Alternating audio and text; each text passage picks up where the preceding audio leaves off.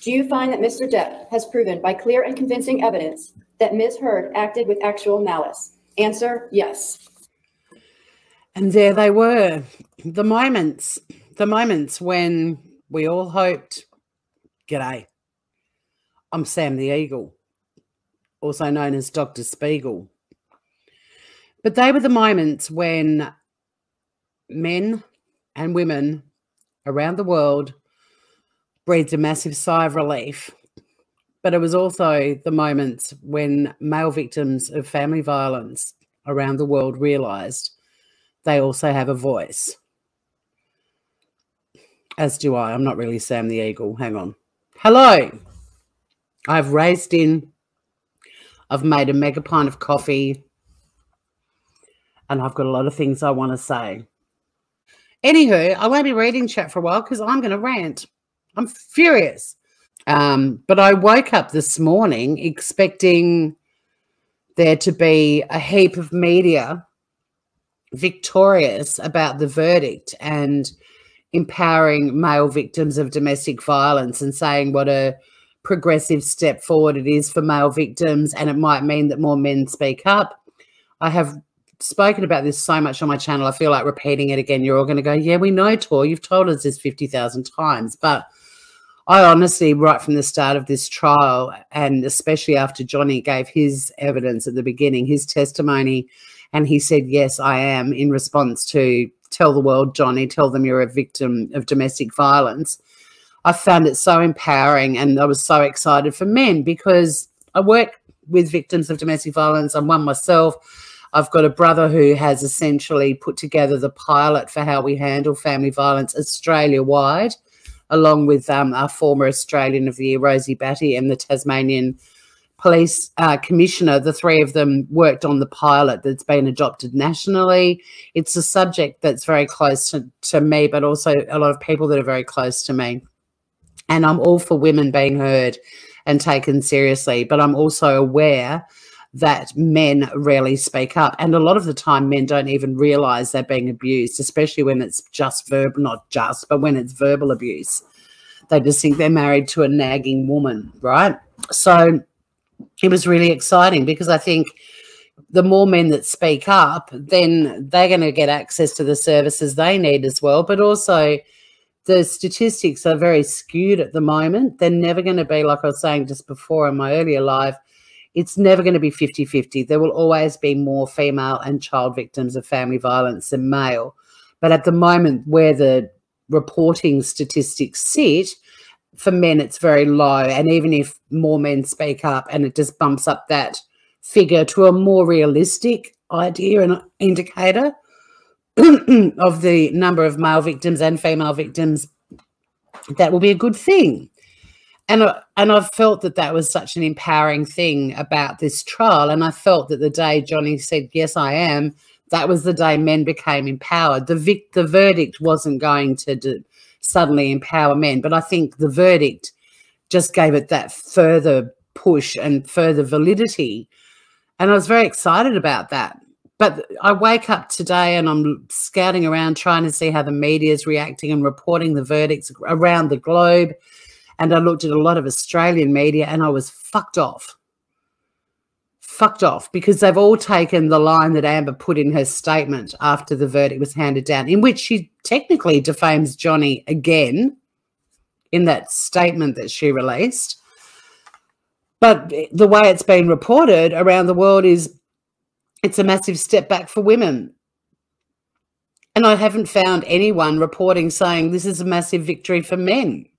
And I'm annoyed by that, because when it comes to family violence, you care about the victims, not the gender of the victims. And the genders vary. It's not just women.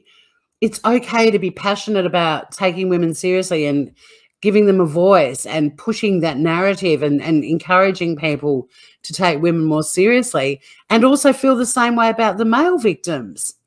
But the way it's been reported, it's almost like this is a massive step back for female victims again, and this is undoing all the hard work that everyone's been doing. And it's kind of like the way the media's reported it, and it's not just mainstream media. I looked at so many different media outlets and sources. what the basic implication under it is, it's clear that very few of them followed the trial closely, because if they did, they would know that Johnny Depp is a victim of domestic violence. We also watched the trial knowing that he'd be bloody difficult to live with and he had a bit of a mouth on him.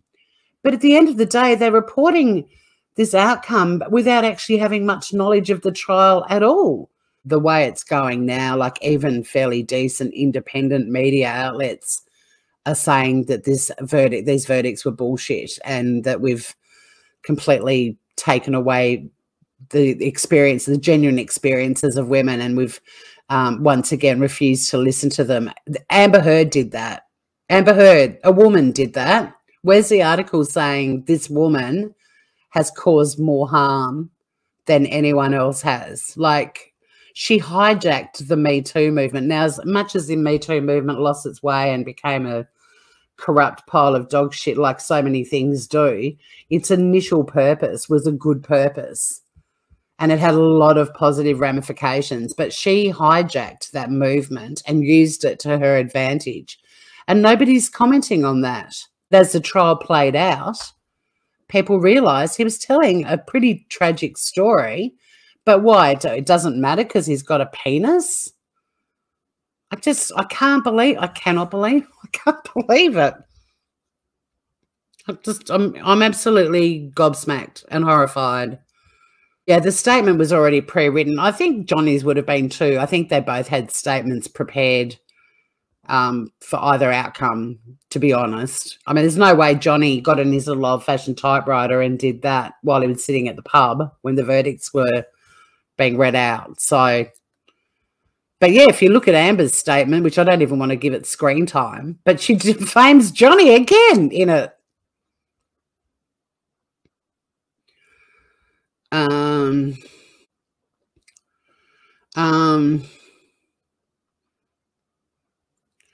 Men are liars, women are liars too. The jury saw the liar. Exactly. And Blue Ridge, funny enough, with Constance Hall, the one I was her article that was during the trial, I got the same feeling then too. It's like, and I've actually spoken about that article on a few lives and also some other articles where they were all basically saying, you know, Amber needs to be listened to, and this is putting everything back 500 fucking years. And I said, these articles are all valid about women not being taken seriously and not being given a voice. Like, I agree with everything in those articles except for the fact that it's about the Amber Heard Johnny Depp saga. Because if they were watching that and they were paying attention, there's no way they would have published those bullshit articles. But the problem is that out there in the wild, your average punter reads that shit and believes that shit. And the messages that Australians were being fed repeatedly in the last 24 hours is that this verdict is dangerous for women. I have not found one person going, this is a victory for male victims of domestic violence. Not one. Or one even saying, it's time we took male and female victims seriously. Like, it's so skewed in defending Amber and saying poor Amber and how chilling the verdict is. I'll show you some of the articles in a second. Shanyada, I've worked in DV. It's interesting. So many DV experts and survivors support Johnny and can see through Amber, which is great, but they're just not getting the publicity. And the DV victims, survivors that are being given a voice around the media at the moment are all furious at the verdict and disgusted that Johnny Depp won. That's what's been pitched out in the wild.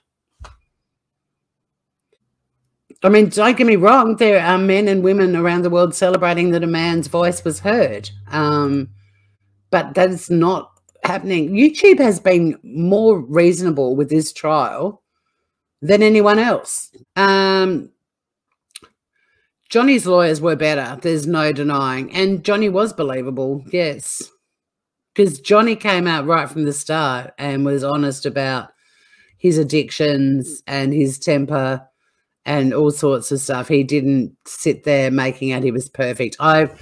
We played a game at the start of the trial was to celebrate when Amber held herself accountable for something.